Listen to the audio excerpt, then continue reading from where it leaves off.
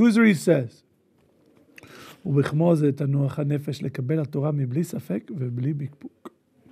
he says, my soul will accept the Torah without any problem. When a prophet would come to slaves and take them out of Egypt and bring them into Eretz Canaan, when it's held by 7 people, that 7 nations, and those 7 nations, each nation was much stronger than the Jewish people. And he told them, each tribe, you're going to go to this part, you're going to go to this tribe, you're going to go to this part, all of this. And the whole time, what do we see? Miracles. They're getting man from heaven. They're getting their meat. Everything's taken care of. So he says,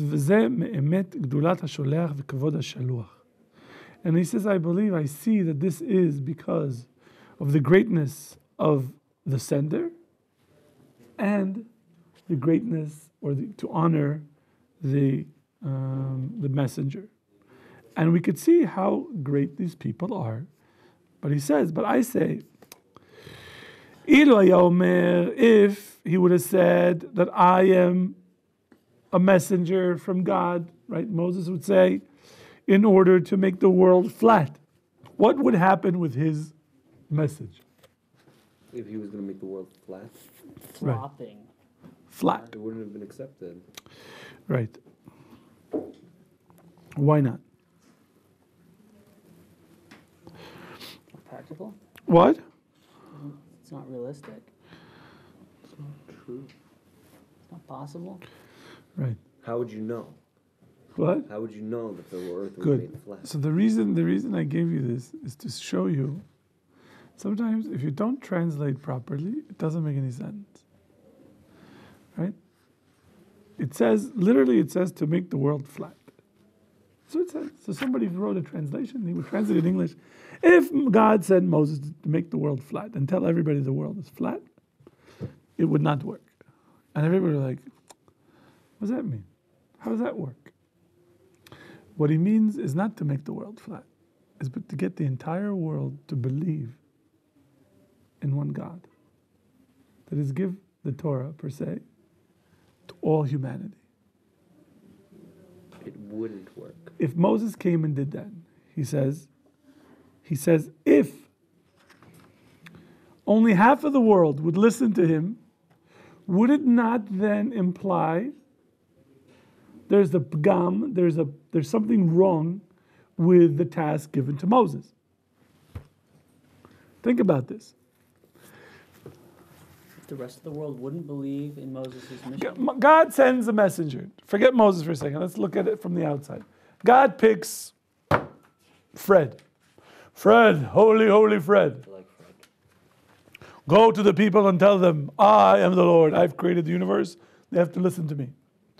So Fred starts, door to door. And he is 50% successful. Mormons. 50% successful. I don't know. I didn't think of the Mormon. I'm just thinking of a guy. Fine, he goes to the mall and says, hear ye, hear ye. God has spoken. I am producing miracles. 50% of the people hear him, and 50% say, Bubkis. Would we not then say that there is something wrong with that type of a task? Yes. We would. Say something's up. Why? Because his task wasn't completed. God had one intention, which is what? Reveal himself. Make all in the world believe in this religion. Correct? God intends everybody to believe this. Are we still on the example? Yeah. Okay. No, but that's what the Kuzari says. I'm just telling it to you outside instead of reading word for word. So God is thinking, we've created the new religion of... Matalonism? No, chas v'shalom. Don't drag me into this. But yarmulkenizations. We believe in the holy yarmulkes.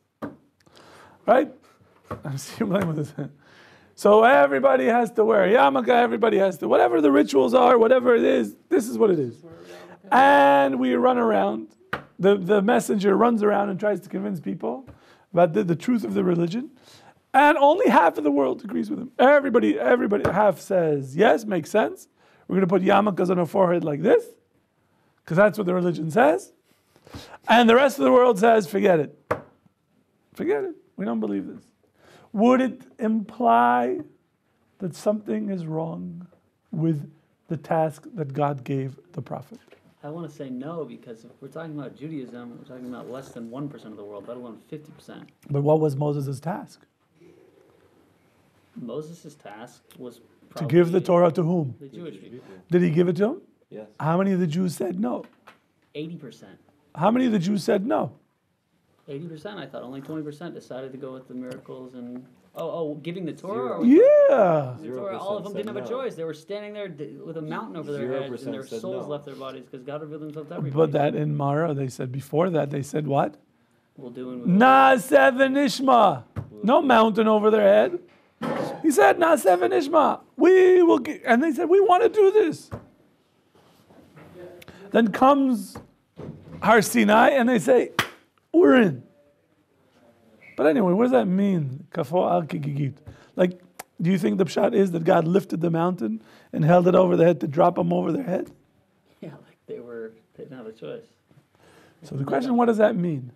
So there's I think the Maharal, and I saw it in the Shers Maisa in the introduction, where the Ktsois, that he says that they reached a level of understanding that they understood that they cannot live without the Torah.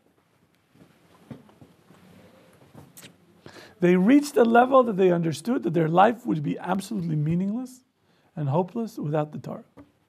And that they were willing to give up their life rather than live without the Torah. That's what that means. It doesn't mean that God lifted them out. Maybe you want to say that, okay. But I'm bringing a source to say, not exactly, is that it is if he, that is, he showed them exactly what's the purpose of life. What do you need to do? And how do you need to get there? And he says, now you choose. What do you want? He says, well, of course we want this. We all want pistachio ice cream. And we have to get this.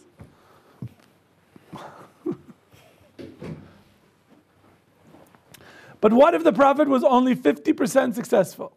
Is it a problem? Yes. It's a huge problem.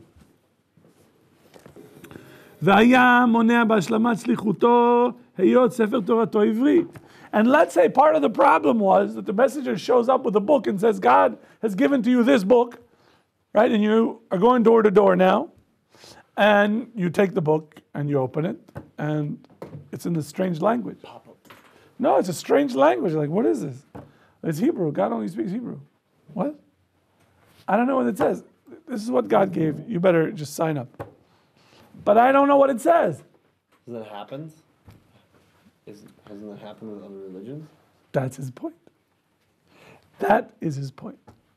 Here he is attacking the two other religions of saying, look, if you look at Judaism, the way that it started, the messenger, right, the prophet, fully fulfilled the purpose for which he was sent. So says the rabbi, Lo kara Moshe leTorato lezotei amo ve'al shei leshono. Moshe Rabbeinu gave the Torah only to his people and to the people who speak his language. And those are the people that God created, mandated that they would receive the Torah. And all the prophets came only to them. Is that true? Yes? No. No. No. No. All the prophets came only To Israel. to or from? Two. To. There's one prophet that didn't. Oh, you mean Jonah. come to or come? Jonah. Oh yeah. Jonah went to where? To. Nineveh. Teamwork. Where's that? Where's that? Oh, they left me hanging. It's in Assyria, the long lost empire of Assyria. And it was meant to be Paro, wasn't it? As the king. As a What? Midrash. Midrash that Paro took over and was king of Nineveh. Yeah. So he says, the Kuzari says, "Ve'lo haya yoter tov sheyasher hakol." He says, but wouldn't it have been better for God to have just made everybody in the world The same religion, just so now he's in the pshat. Judaism is the true religion, and we're going to stop the king. Judaism is true religion. So he's asking a very good question. Okay, if that's what God wants, then why didn't he just make everybody Jews? It's a very good question. We will pick it up tomorrow. Oh, Rabbi. Cliffhanger.